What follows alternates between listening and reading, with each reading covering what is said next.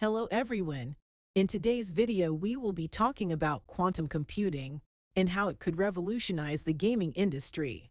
Quantum computing is a new computing paradigm that harnesses the principles of quantum mechanics to perform calculations that are impossible or extremely difficult for classical computers. One of the most promising applications of quantum computing in gaming is the creation of more immersive and realistic gaming worlds.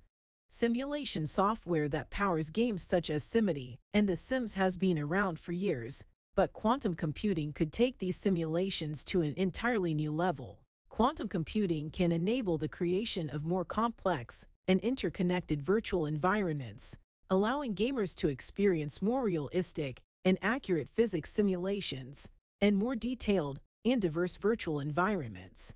For example, quantum computing can simulate the behavior of fluids, gases, and other natural phenomena with greater accuracy, which could enhance the realism of games such as racing simulators, flight simulators, and role-playing games. Quantum computing could also improve artificial intelligence in games, making computer-controlled players more advanced and human-like in their behavior. Quantum computing's ability to explore multiple outcomes simultaneously could lead to greater intelligence in NPCs and bosses, as they would be able to anticipate players' decisions.